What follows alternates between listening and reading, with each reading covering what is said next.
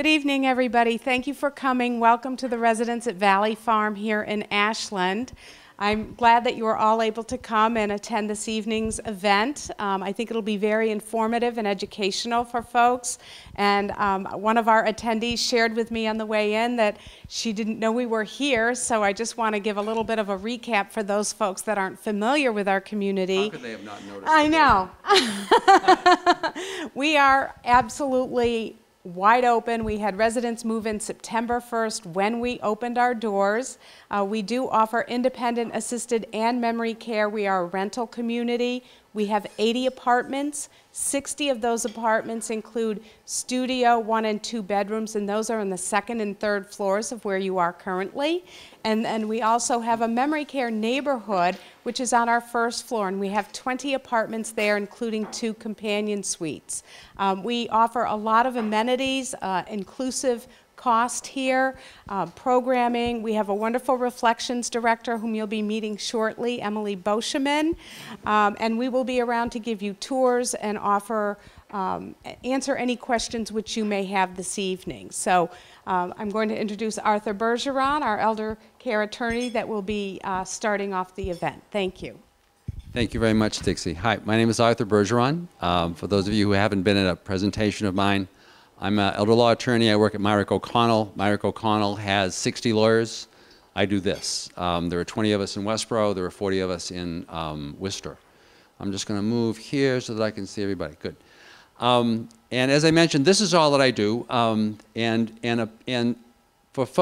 let me tell you about kind of who my clients are. My clients are typically Frank and Mary.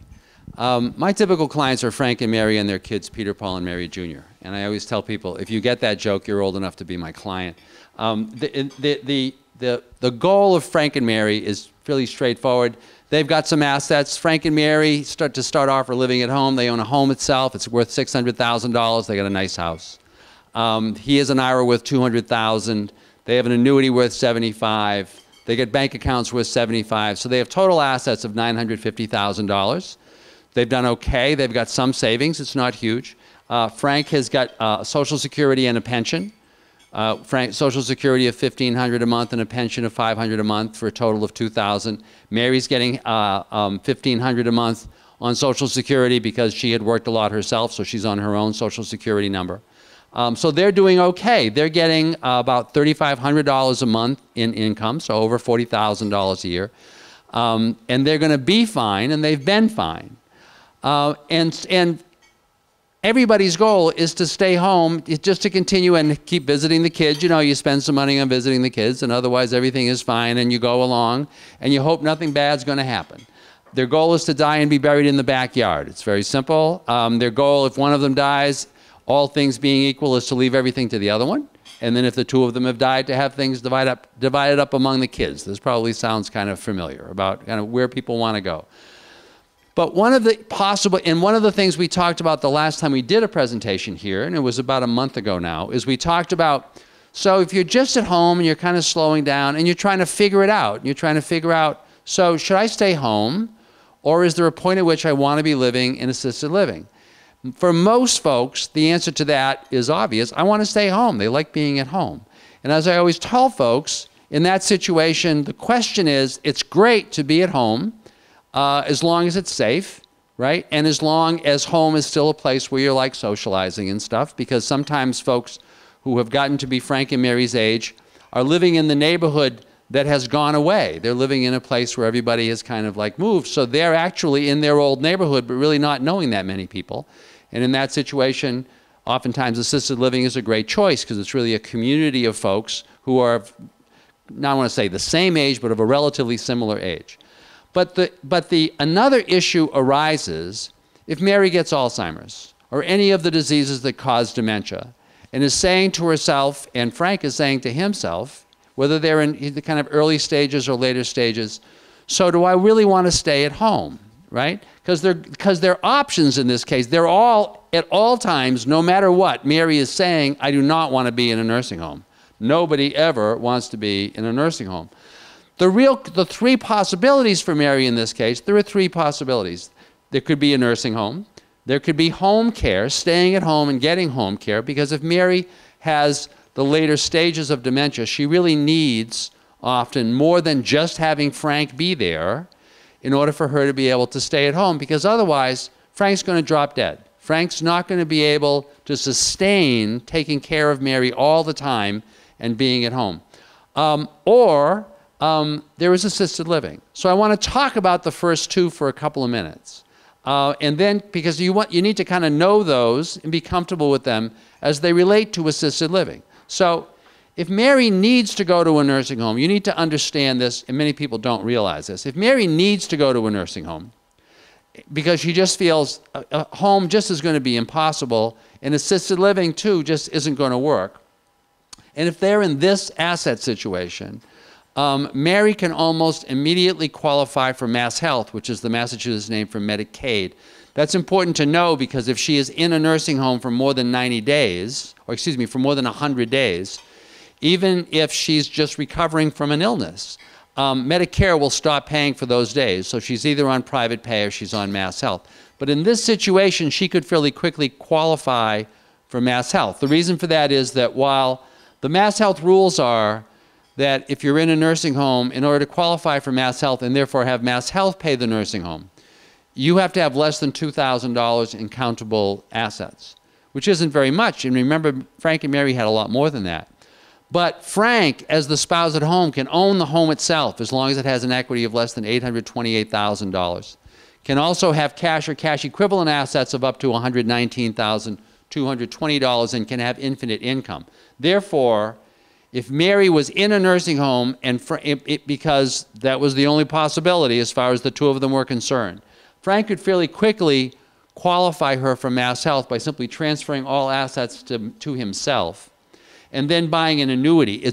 With the money that he has over $119,220, he could always buy an annuity, as long as that annuity calls for monthly payments over a term that is shorter than Frank's life expectancy. The purchase of that annuity in any amount could be $1 million, right? In this case, it would be several $100,000. But the purchase of that annuity in any amount is a legitimate conversion from an asset to an income stream. And the day after he did that, Mary could qualify for Mass Health. The other thing that Frank would want to do is probably change his will so as to specify that all the things that he was going to leave to Mary if he died, instead go in trust for Mary's benefit, naming one or more of the children as trustees. If he did that and all the assets were in his name and he died, all the assets would be immediately safe. Mary could continue to be on Mass Health or could qualify for Mass Health, and none of those assets would be lienable. Okay? So there is a clear alternative if Frank feels, and Mary, but especially Frank at this point, that he has to pull the trigger because there's just no other way in terms of caring for Mary. Now, one of the reasons why Frank would do that was because he would figure, oh my God, once again, we've got all these assets, but there really is no alternative because she really can't stay at home because I can't take care of her. Well, in that case, you need to understand, as far as Frank is concerned, there are two alternatives to the nursing home. There is home, or there is the assisted living. So the way home would work, Frank needs to understand this, and you folks need to understand this. If Mary wanted to stay at home, and Frank wanted her to stay at home, but she was otherwise eligible for the nursing home because of her condition, then Mass Health will also pay for a lot of that home care through a program called the Frail Elder Waiver, or FEW. As long as just her income is less than that number, $2,199 per month, and as long as the so-called Aging Services Access Point, the kind of social services agency that covers her area, certifies that Mary was eligible for nursing home care, but could get enough care at home. In that situation, and by the way, the Aging Services Access Point here in Ashland is something called Bay Path Elder Services. If they certified that, then Mary could qualify for Mass Health as long as she has less than $2,000 in countable assets and less than this amount of income. And in that case, basically, Mass Health will pay for a lot of her home care. What is a lot? Probably up to about 50 hours a week of home care. So Mass Health would pay for a lot of home care to keep Mary home. So the question for Frank in that case would be, is Mary only needing that amount of home care? Because once again, you could just shift all the assets to Frank and qualify her for this. And if she's going to need less than that amount of home care, then that could all work out. As long as Frank's comfortable with home care coming in all the time to his house. And as long as he still feels that Mary's going to be safe in that environment, right? And as long as he still feels that he's going to be okay, because he, at this point, is really providing most of the home care. So the question is, can he deal with those things? And if he's saying to himself, this is just going to be way too stressful for me to be trying to deal with this all the time at home, then the question is, does he want to look at another alternative? And the other alternative really, in this case, is assisted living. Now, one of the things that I recommend to all of my clients who are having any of these kinds of issues is when you're trying to figure this out, you need somebody who is there with you, who understands the medical side of things, and therefore understands kind of what your condition is, what your drugs are, all of that, who understands the social side of things and can kind of work with all your family members to help you figure this out. Those people didn't used to exist, right? Until about 10 or 15 years ago, there really wasn't anybody. People would ask their lawyer for this, but I wouldn't know. I can't read medical charts. I don't know, right? Or to try to figure out the family dynamics. I do law. I can't figure out, I know a little about family dynamics, but not a lot. Then a field has arisen called, for many years, geriatric care managers. These were mainly people who were either nurses or social workers who decided that they would specialize in basically helping people figure all of this out, basically doing case management for older people. The best in this area are a team called Deb Gittner and Linda Sullivan. That's them, Elder Care Resource Services. That's her, Deb Gittner. So I asked Deb to come and talk about these issues. If you're at the point at which you're even thinking about this stuff, but you're just overwhelmed by trying to figure it out, you should talk to them. And so, Deb, could you just talk to these folks about these issues? Thank you. You know the slide? You know how to do this? Right? I think so. I'm going to tell Deb. So that's forward, that's back, and that's all I know. Okay. Thank you. Thank you very much. As Arthur said, my name is Debbie Gittner, and I am a certified social worker and also certified through Aging Life Care Aging Life Care Association. I'll give you just a little bit about the role of the geriatric care manager or aging life care specialist. We just went through our national organization. We've renamed ourselves and rebranded ourselves. So I'm never going to remember it. So you're always going to have to say, I used to be a geriatric care manager, and now I'm this other thing. Now I'm this. And some people still, Linda and I still say geriatric care manager because for those that have used geriatric care managers, it's a well-known name. What we do as geriatric care managers, Linda and myself together in our business and many other models, as Arthur said, that are solo practitioners as a social worker and or a nurse. What we do is we are the liaison. If you think of a spoken wheel, we are able to provide resources, assessments, information through the entire aging process. And that allows families to be able to make the best decisions at the time for their relative. Because many times it can be very stressful, it can be very frustrating. Family members can not always be united on the same page of what do we do now. And so we go in as objective professionals with well over 35 years of experience working with seniors, understanding how this medical maze works. And this is, again, just another slide that discusses how we work, how we monitor our clients. We ensure the needs are met. We communicate to everybody. We advocate for our clients. We provide education to everybody. We also mediate family conflicts because even in my family, we don't always agree all of the time.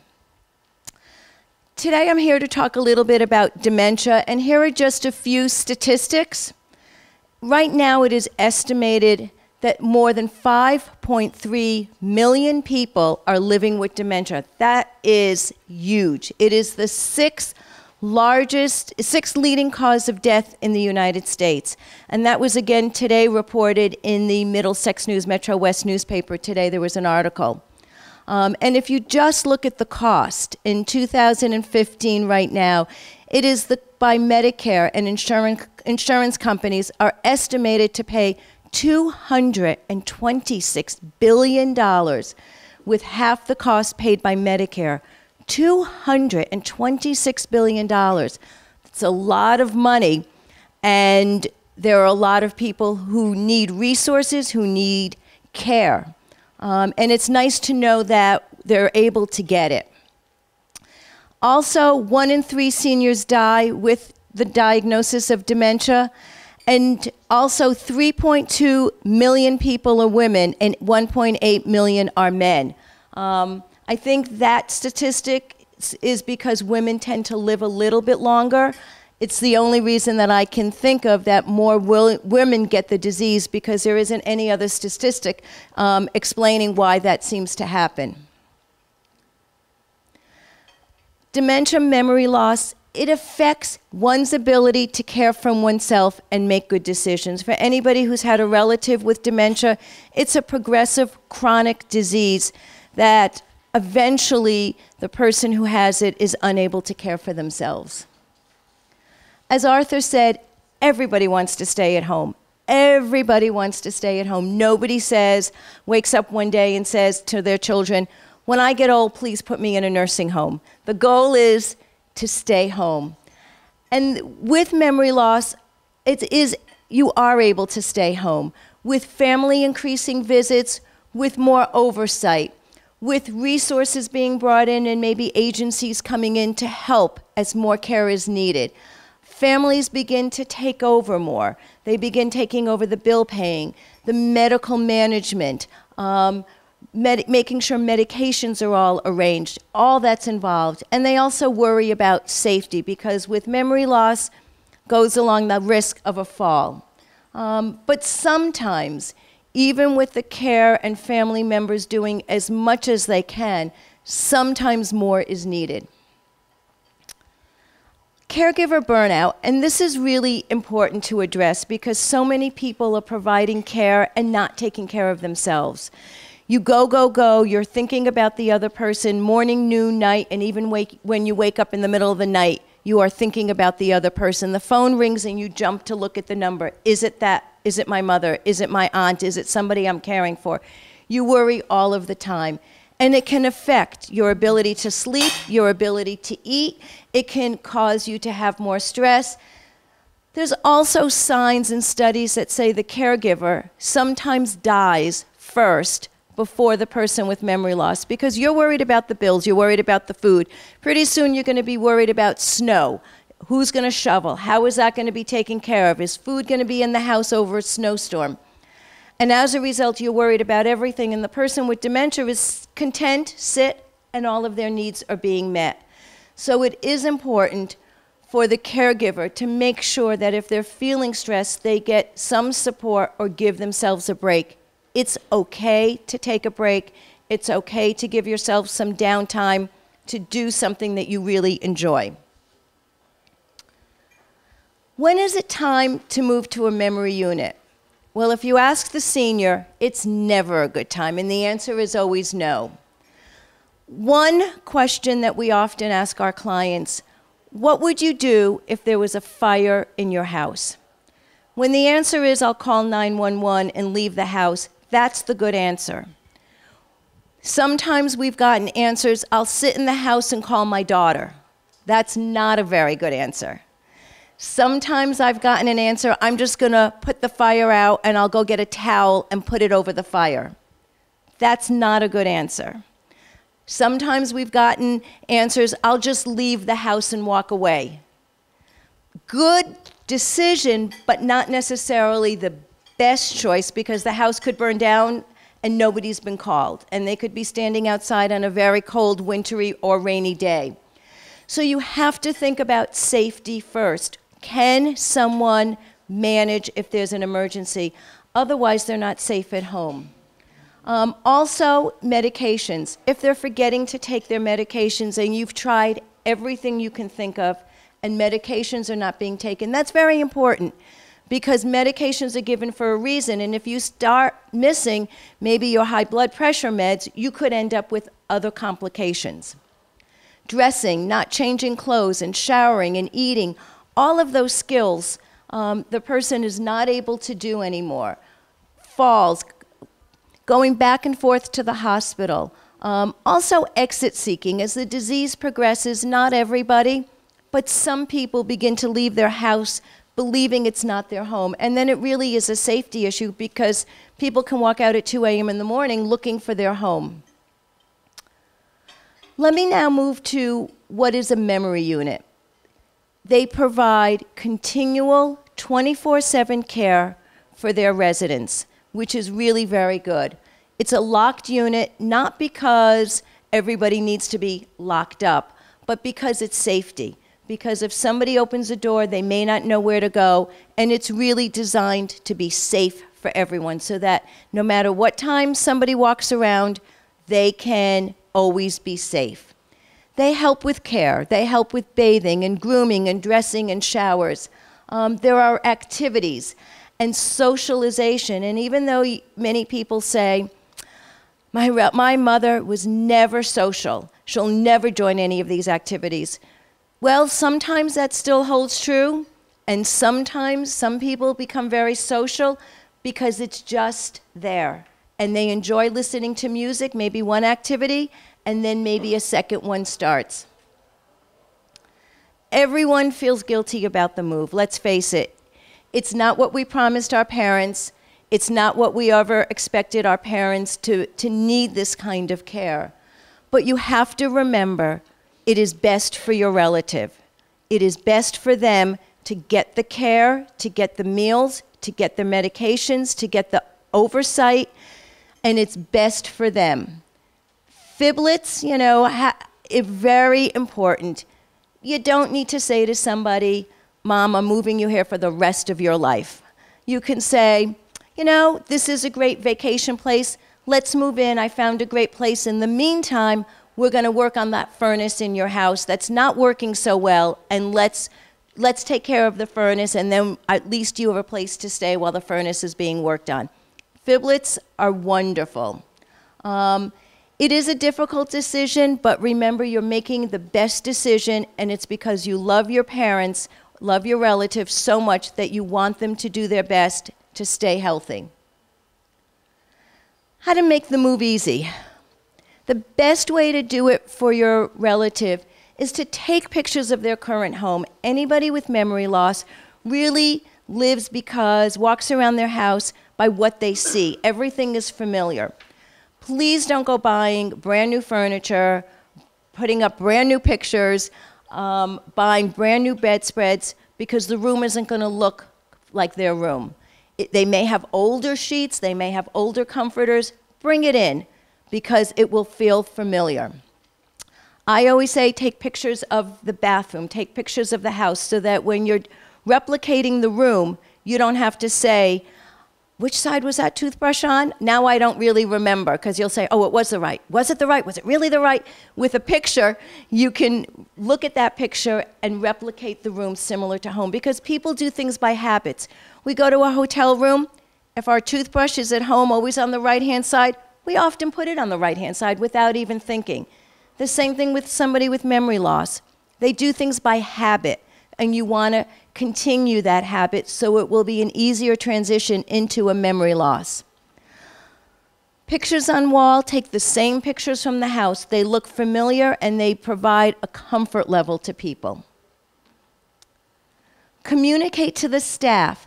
Tell them as much as you can about your relative.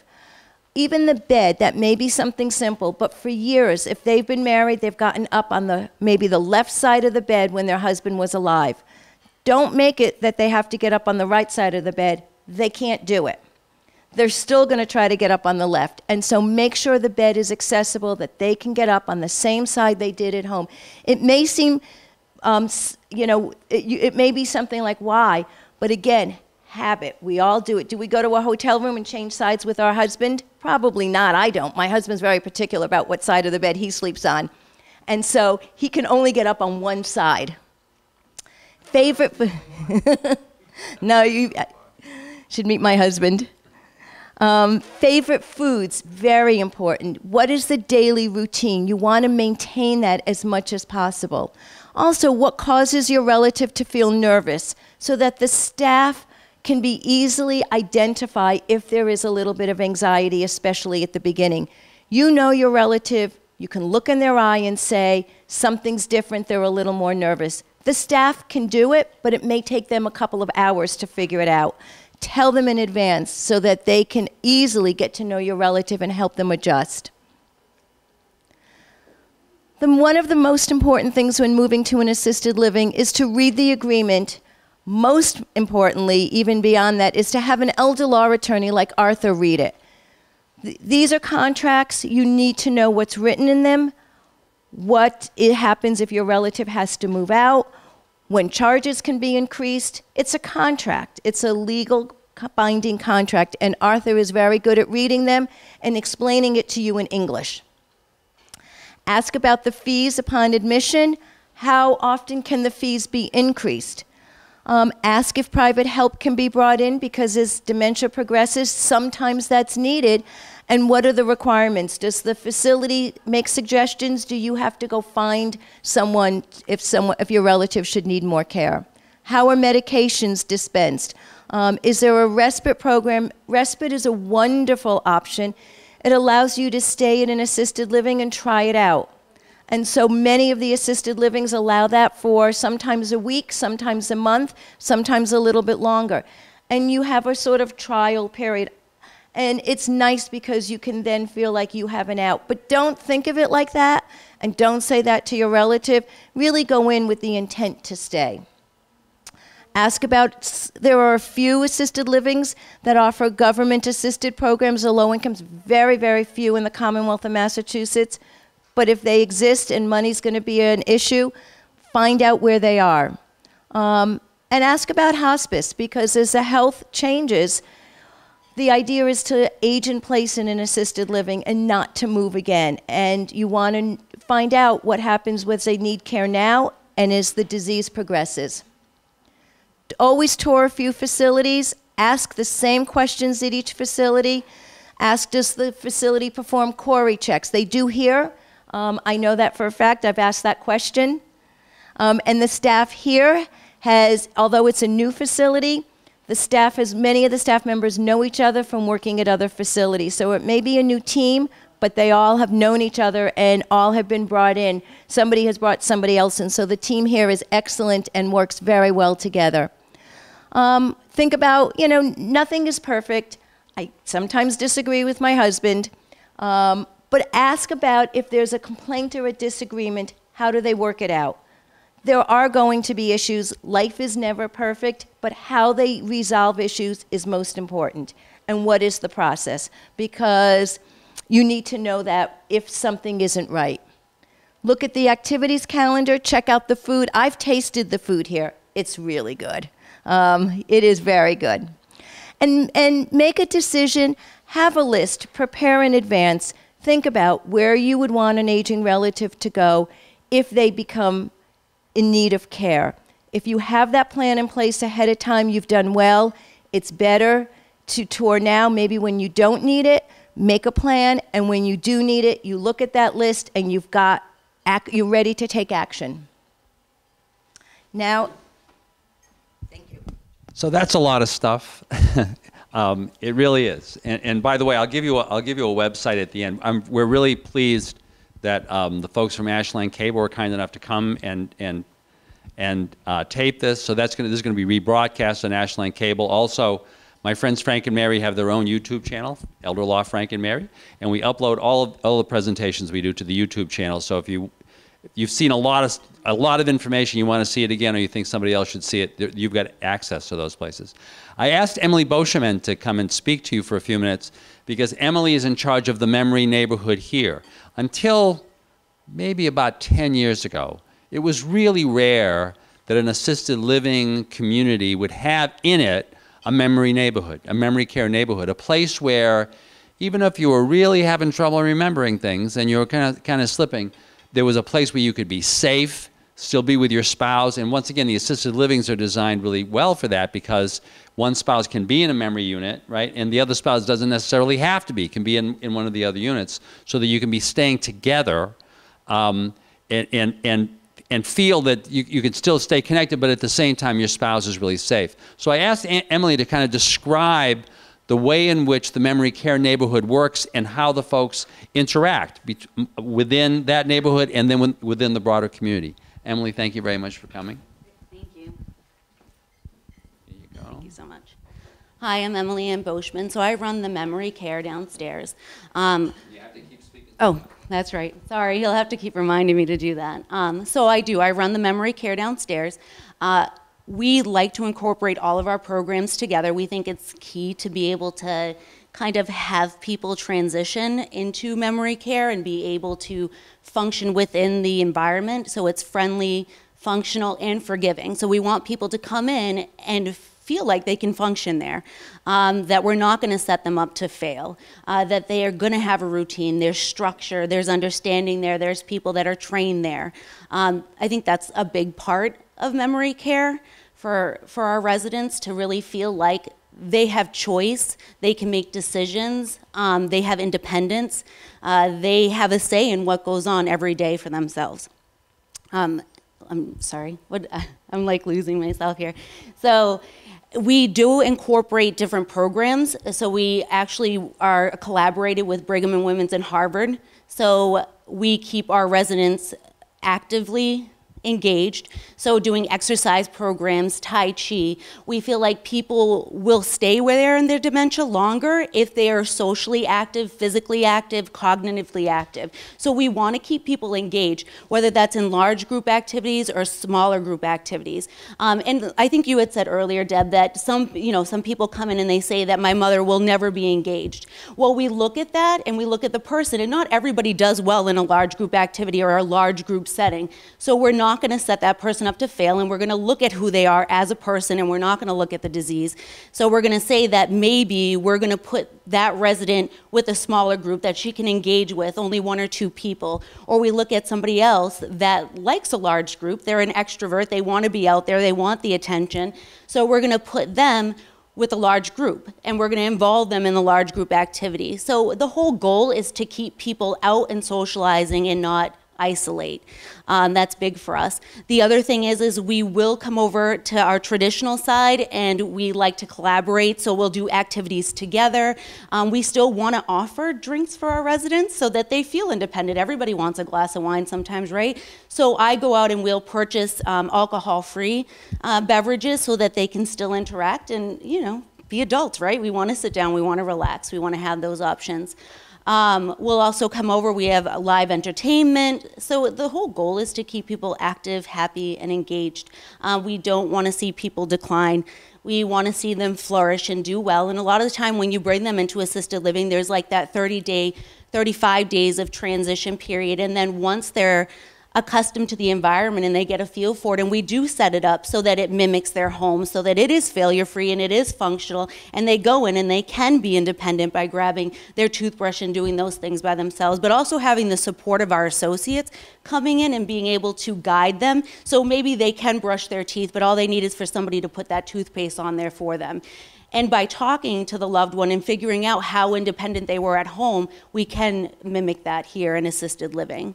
We pride ourselves in that. We actually ask that a form be filled out prior to moving in so that we know who the resident is, what their home-like situation was, so that we're not asking them to come in and be able to do things that they're not able to do. So that's really big, I think, here.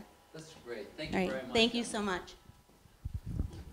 So I'm going to talk a little bit about kind of one of the reasons that people get deterred from coming to assisted living is there is a myth, well, it's not totally a myth, but it is kind of a myth, that nobody can afford it. I mean, only rich people can afford it. But I do want to go back to some of the stuff that Emily was just mentioning. So I started doing this. My mother died in a nursing home, so that was when I started getting really interested in this. That was way back in 1991, back when nursing homes cost $3,000 a month. And it was bankrupting my dad because it was costing. So I remember those issues, and I've seen it play out. I've been doing this now for a long time. And one of the things I've really come to appreciate about folks with Alzheimer's, like my mother, folks with dementia, I mean, I don't want to say there's a good side to this. One of the nice things about Alzheimer's, though, is it doesn't hurt, you know? Folks aren't always in pain. And that a lot of the trouble with having dementia doesn't really come from the fact that you can't remember things, but from the way that other people are treating you as a result of the fact that you can't remember things. And I know we're working actually very closely in several communities right now, in Hudson, Marlborough, and Northborough. There's a group of communities really looking to try to make the whole community become a dementia-friendly community. And really the definition of that is to really have people in the general community be able to talk to you, even if you're having trouble with memory loss and you're a little bit confused, and feel comfortable with that. Because I think many people find, once there's somebody that has dementia, they start isolating themselves because they're embarrassed, and their friends stay away from them because they don't kind of know what to say to them, because they're not used to talking to somebody with dementia. Well, if you're in that situation, because that is the norm now in neighborhoods and communities, that, you know, dementia is kind of, Alzheimer's, I always say, is considered to be kind of, it's not a disease, it's like an embarrassment, you know? Oh my God, they can't remember anymore. And so for the person with dementia, if you want to find an environment where that person at the end of the day, even if they can't kind of remember everything they did that day, at least knows that they had a great day. Well, that person needs to be dealing during the day with people who can speak Alzheimer's, who are aware of the memory loss and can therefore keep their conversations really in the present, and keep their conversations related to things of that person's past because they know that person's past. And that's kind of what you get in a memory care community and assisted living, is folks who are trained to do that. And also folks who, well, they're like Emily. You don't get a lot of grouchy people that work in these units, right? Grouches don't want to be in these units, you know? So it's mostly people who are pretty happy and, you know, good people. So let me talk a little bit about money. I'm going to make some assumptions here. In an earlier slide, I said, you know, so we're going to assume that Frank and Mary are 80 years old. Because while you may very well come to assisted living to live if you're quite a bit younger than that, typically if you've got serious memory loss issues, you're going to be 80 years old or over. Not always, but typically. So these kinds of questions about should you be here and have one of the spouses in a memory care unit is typically going to happen then. So let's make some assumptions. First of all, if in this situation, Frank and Mary needs to be in the memory care unit, chances are that Frank and Mary are both going to be here, because one's going to want to live in one part of the building or in the memory care unit with the other spouse. So chances are, in this case, Frank and Mary are going to be selling their house and moving to here, which means they're going to have about $950,000 to play with. Because remember, they had a house worth $600,000. They had other cash or cash equivalent assets of $350,000. So I'm going to assume that they've got $950,000. We're going to assume that because one spouse is in a memory care unit, the total cost of that is about $8,000 a month, because it's expensive. It is expensive because there's more staffing involved and stuff in a memory care unit. So the assisted living, we're going to assume, is costing $96,000 a year, a hefty sum. Remember their income, and we're going to assume also that in addition to spending that money, they are still going to spend some money, Frank and Mary, on fun, on other things. Maybe Frank's going to be going out to eat. Maybe, you know, they're going to be spending some money on other things. So let's assume they're spending $1,000 a month. So they're really spending annually $108,000. Obviously, a lot of money. But if you assume that their expenses are $108,000 a year, or excuse me, $108,000 a year. Remember their income, Frank's income was $2,000 a month and Mary's was $1,000. So their total income was $3,000 a month or $36,000 a year. Minus that income means that their burn rate, the rate at which they are spending their savings, is $72,000 a year. If they took all $950,000 and they burned away their savings at that rate, and this assumes that those savings are making no interest, okay? If they did that, then they could stay at assisted living for 13.13 years. Now, Frank and Mary may say to themselves, gee, that's not very long. We're only 80 now, right? And, you know, and our parents died before then, but everybody's living longer, so that may not be long enough. And, you know, everybody's goal in life, among other things, is to not outlive their money. You know, you don't want to run out of money. So let me just talk about two possible alternatives. One would involve Peter. Remember, there was Peter, Paul, and Mary Jr., and I'm assuming that Peter is doing okay, right? Maybe he's not a big-time, high-priced lawyer, but he's doing okay. And he and his wife are doing okay enough that they're in a 33% tax bracket. That's a very common tax bracket in Massachusetts, because typically, if you're doing okay, you're paying 28% tax, or you're paying 28% federal tax, and then the Massachusetts income tax is 5%. So you're in a 33% bracket, right? Now, one of the interesting things about being in a memory care unit is that if a healthcare professional, doesn't have to be a doctor, certifies that the person who is in the memory care neighborhood needs to be there for medical purposes, and because they need that supervision, or they need assistance with the activities of daily living, eating and dressing and bathing and toileting and transferring, getting around, things that are very common with folks with Alzheimer's. If a medical professional certifies that, then and if the cost of those activities is built into your monthly rental payment, which it is here, then the entire monthly rent is a medical deduction. It's a tax deduction. Now, that's not especially useful to Frank and Mary because they don't have big incomes, so they don't need a big deduction. But suppose instead of paying this bill out of their own pocket every month, suppose they really trusted their son Peter. They have to trust him in this case. And therefore, suppose they give Peter their money, $950,000. And Peter then makes the payment every month. Well, Peter is in a 33% tax bracket. As long as Peter is paying more than half of the cost of the support of his parents, that cost of their support is a medical deduction to Peter. They become his dependent, and he can make that deduction. So he can then deduct from his federal and state income taxes the $96,000 that he is paying every year. Remember, that was the bill. That was the bill for a year, was $96,000, which means that that $31,680 that he was giving to the federal and the state government, he's not giving him anymore, because he was able to take this as a medical deduction. Now, once again, this assumes that you trust Peter. But suppose Peter, at that point, turned around and took that money, $31,680, and put it aside for his parents, right? Because he said he's got this extra money that he just saved, that he didn't pay it in taxes, right? So it isn't like money out of his pocket, right? And he just puts it aside for his parents. Well, then all of a sudden, his parents' income has just gone up by quite a bit, that amount, which means they've still got an annual expense of $108,000. They've still got their whole income of $36,000, but now they also have this tax savings, $31,680, that Peter, once again, this isn't a gift from Peter. This is money that he was going to give the federal government, but because of this wonderful provision of the tax code, he gets to give it to his parents instead, $31,680. So now their income is $40,320 a year. Their burn rate is $108,000 minus that number, right?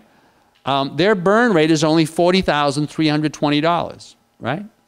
So now if you take their $950,000, same $950, and divide it by that burn rate, turns out they can now stay in assisted living for 23.56 years, or until they're both 103, provided that they both live that long. That's probably pretty reasonable, right? Now, it may be that in your children's situations, they're in a different tax bracket, and therefore this savings wouldn't be as great, and therefore maybe it wouldn't make it to 23 years, maybe only 20, but everybody can use this as long as they have a child or somebody that they can trust. And by the way, when they gave that $950,000 to their son Peter, there's no tax on that. There's no gift tax. And the receipt of that money by Peter is not taxable as income. It's just the receipt of a gift. So there's nothing bad that happens because they made this gift to their kids. Strategy number 2 is only going to help you if you were a veteran. But for folks that are this age, at this point, there's a very good chance that they were veterans. If you were a veteran and you served at least 90 days in active military duty, and at least one of those days, one day, happened during a period of war, World War II, which interestingly ended not when we dropped the nuclear bombs, but a year and a half later, on December 31st of 1946. The Korean War, which actually ended for purposes of the veterans benefit in 1954, I think, in January 31st, 1954, not when the fighting stopped. If you serve for 1 day, then the Frank and Mary, either Frank, if he has dementia, or Mary, as the spouse, is going to be entitled to a benefit if, once again, there is a medical professional who is certifying that the services being provided are needed to take care of the person, and if those services are part of the rental bill. Same standard as with the tax provision, right? And that benefit may be as high as, well, if in Mary's case, it would be about $1,000 a month or $12,000 a year. If Frank were the one with dementia, it would be $2,000 a month or about $24,000 a year. But I'm assuming, because we've used the case that Mary has dementia. So in that case, the expense has stayed the same, right? $108,000. And remember, that includes all of the bills for the assisted living plus $12,000 a year for fun, right? Their income base has stayed the same, $36,000, but now they've got a veteran's benefit of the extra $12,000. So their actual available money is those two put together, $48,000. The burn rate on their money is the remainder. The burn rate on their savings is $60,000. And in this situation, their assets get depleted after 15.83 years. So there may be alternatives. So I guess the moral of this story is don't assume when if it turns out that, yeah, you could stay at home or you could go to assisted living, there may be safety reasons, there may be social reasons, a bunch of reasons why you'd rather be in assisted living, but you're saying to yourself, I just don't have the money. Well, don't assume that you don't have the money. Go talk to somebody about that who kind of knows how you would deal with some of these issues to see if you really have the money. That's the goal of the exercise. Finally, once again, if you want to see this show again, it's going to be on Ashland Cable. It's also going to be on Frank and Mary's YouTube YouTube station. And all of that information is in the handouts for the people who are here. Thank you and the goal of all of this always, for any presentation I do, the goal of this is always just to sleep well at night. If this has helped you figure out some stuff, right, and perhaps therefore remove some clouds, and you know, that's the thing about getting older, you know, the goal is no longer fame and fortune. The goal is to sleep well at night. If that has helped, then I'm happy about it. Are there any questions from anybody who is here? If not, the folks who are here will be happy to stay around afterwards to answer any particular questions that may be appropriate to you. Could I ask for a quick round of applause for our wonderful guest speakers? Thank you so much. Thank you so much. Thank you all for coming. We really appreciate it. Thank you.